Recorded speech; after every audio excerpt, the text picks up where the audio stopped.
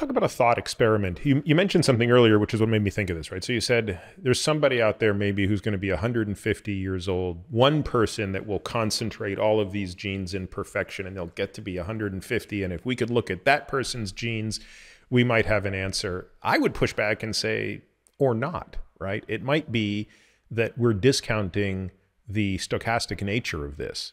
And even if you found that 150-year-old person, and even if you identified which genes played a role, the likelihood that you'll identify which environmental factors turned on those genes or amplified some and attenuated others seems very low.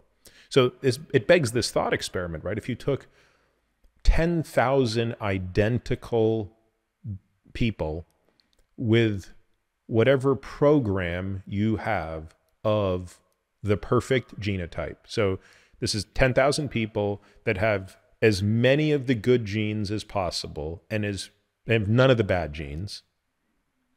We put them in a time capsule and we let them live their lives, but now we randomize them to, I'm making this up, but 3 groups, right? One group is the base case. Go and live a normal life. One group is the do everything bad that you possibly can. So I want you to start smoking when you're 15. I want you drinking 3 drinks a day, never exercise. You're only allowed to eat at McDonald's. Oh, wait, you go. And then the third group becomes the do everything right. You know, we're going to exercise. We're going to, we do the opposite. Give me your prediction of how long each of those 3 groups lives. So, Peter, I was trying to do things simple and you complicate me again. And I'm taking back, first of all, when I said 150, I think the maximal of human lifespan as a species for us is about 115 years, even if we argue, even if there's 122 somewhere, okay? And so I'm not sure. So this, and we die before the age of 80. So we're talking about 35 years that we can realize. It's a lot of years. We should realize that. But I think aging will improve by other methods and mechanisms that can break eventually this 115 years and maybe get us to 150. The experiment that,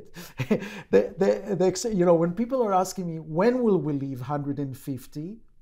I said, oh, in 150 years, because even if we start the experiment now, it'll take 150 years to get there, right? We wouldn't know.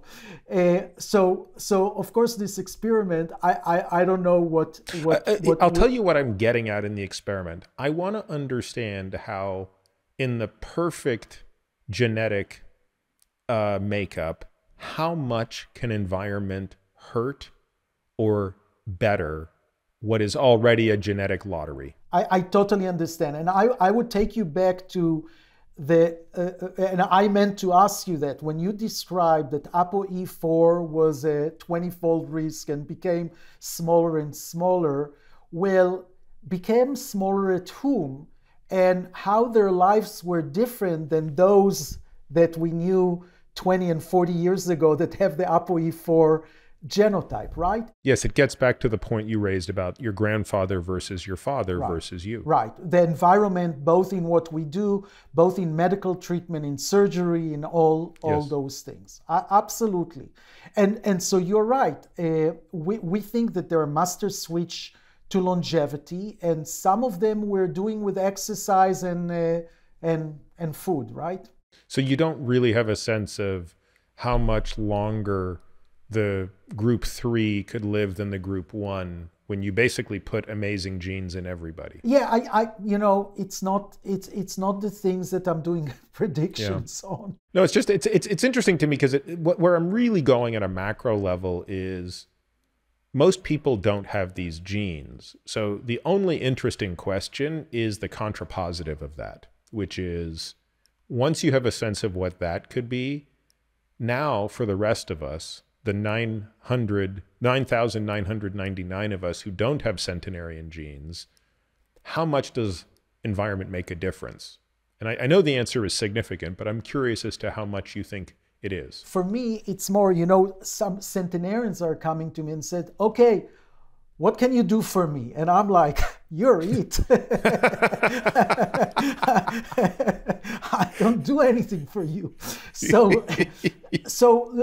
for me, the question, if those centenarians are willing and I'm starting to exercise them and to change their diet, am I going to kill them or help them? And I really, that's how I'm thinking about it. And I don't know the answer.